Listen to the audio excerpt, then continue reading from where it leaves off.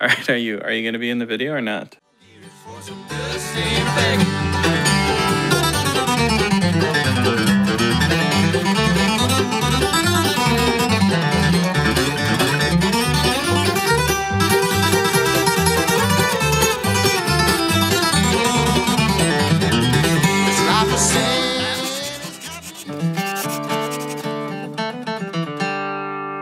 Hey folks, today we're doing a Billy Strings video. It's a request that I get all the time.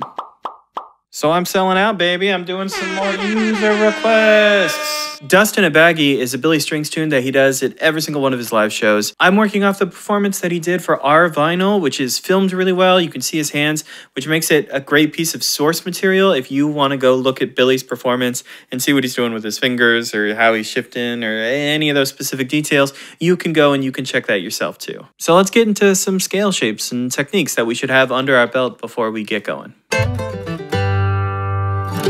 So Billy uses a lot of different things to play this break, and in a performance setting, it seems really complicated and unattainable, but on a fundamental level, just to understand what he's using, this is all actually very attainable. This is not too hard to understand.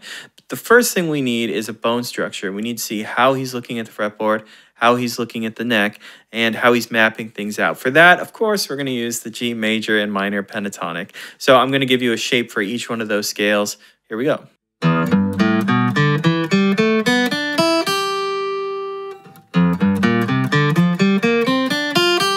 So when Billy moves up the neck, he greatly favors G chord tones. So let's look at some G triads that will greatly help us later. To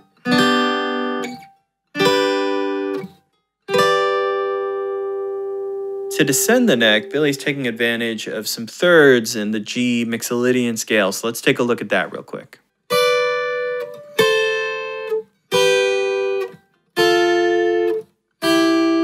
And lastly, Billy likes to use some drones. They're a great way to give yourself time to think. So here's an example of what he might do over a D chord.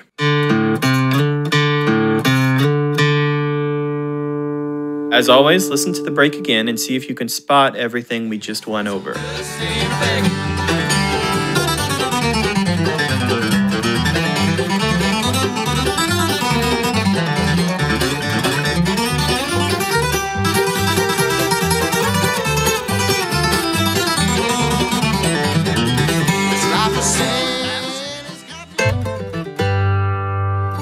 Cool, so now let's do a breakdown and look for all those things specifically, maybe give you some performance ideas so you can get this break under your fingers faster. All right, so I'm looking at the first page of the break here. If you know anything about the anatomy of a bluegrass break, normally they start with a little kickoff. You get a phrase like this. Or Billy kind of skips that. We don't really get that. We get these two notes, and then that starts him into this long chromatic descending phrase. And that really feels like a speed exercise. It's almost like Billy started with a warm-up just to get his fingers going. When he hits that low G note, just gives us a G run. He does it over a C chord, which is kind of funky, but sometimes when you're going at this kind of speed, yeah, you know, you drop some funky things, maybe not everything works out perfectly. He gives us kind of a backstepping phrase here. Right? I guess you'd call that a front-stepping phrase in this case. Moving on to the next line. Here we have something that I've talked about before, and normally I say that this doesn't work, but Billy's actually demonstrating a great way to use this. In some of my videos, I've talked about how we don't really want to use the fourth degree of the scale over the one chord, which is exactly what Billy's doing here. Why it works is because he's always putting it on an unstressed beat. He's always putting it on the ands in between the main beat. So we have 1 and 2 and 3 and 4 and. So both of the times we got a C, they happened on an and it feels like they're just transitioning to a stronger chord tone. Cool, let's look at the next measure after that. We got minor third to major third. This is the kind of stuff that we expect. It's a mixture of the major and minor pentatonic, if you're thinking that way. Wonderful. We get a major pentatonic phrase after that. Just like I talked about with the drones, Billy's taking up some time. And right here, we're using a little bit of a G triad as we move into the next line.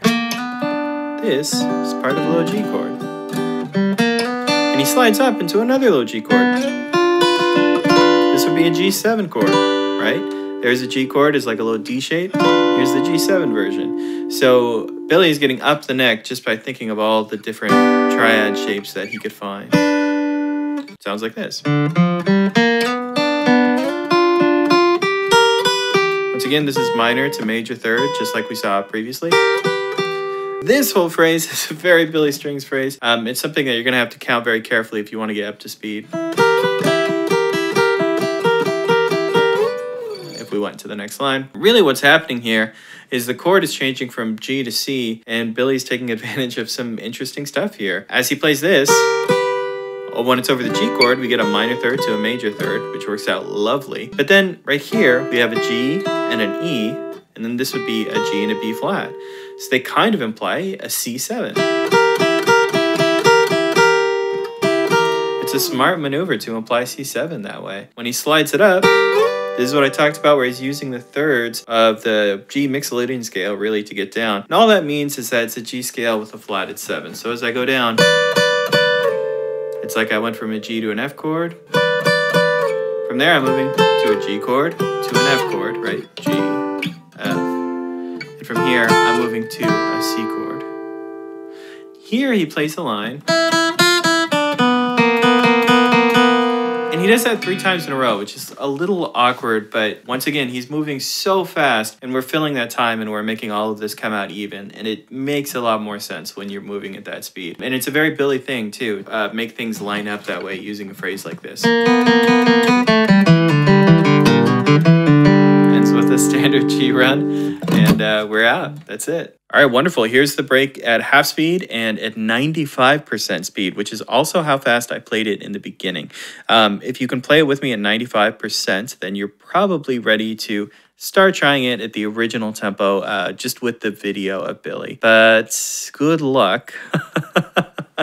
Really though, good luck getting this one up to speed. What happens to me is when I start playing that fast, I want to play like myself. I want to use my own tricks and ideas to come up with a solution for something that fast. And so to sound like another player is very difficult. And I'm sure you'll find the exact same thing. Trying to sort of walk and move exactly like another person is just impossible. But anyway, here's the breaks. Enjoy.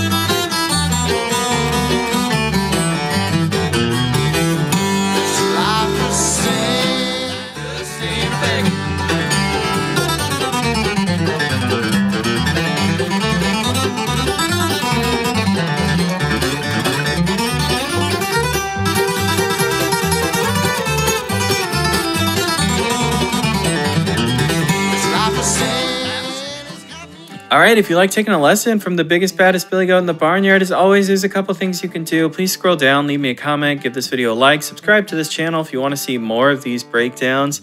Beyond that, you can check out my website, lessonswithmarcel.com. I have tons of free tabs available there, including the tab for this video, as well as a bunch of arrangements that I've made myself that I sell there. You can also sign up for Skype lessons, and I have a blog that has a bunch of bluegrass and jazz-related material.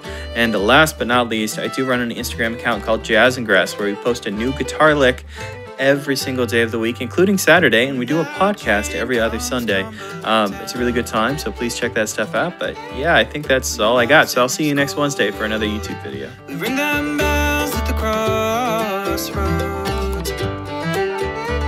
through the valley below. My love was running from town. That midnight train